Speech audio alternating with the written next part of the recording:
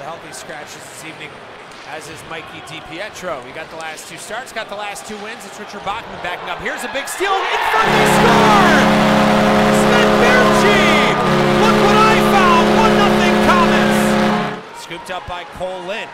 Bluegis creeps in, Lynn rink wide to Bluegis' backhand, in front, scores! What a play! Lynn, Bluegis, Boucher, 2-0 Utica! Utica will control again, nice pass to 11 to Boucher, right side, in rink wide, scores! Wacey Hamilton with a short-handed tally!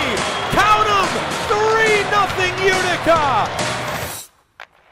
Nice play, broken up by Justin Bailey. Numbers for the Comets, here they come with MacEwen. Bailey to the net, MacEwen right wing, toe drag, holds, in, scores! Oh, baby, what a goal by MacEwen, 4-1 Utica! Roll it back, watch it again, and again, and again!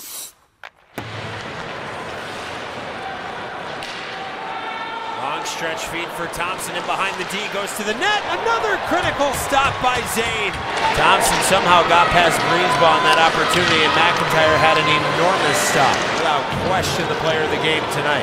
Look out, high slot. Big one there from McIntyre once more. Right on the doorstep, Lazar had the chance. For Utica, nice pirouette by Baertschi in. Boucher scores!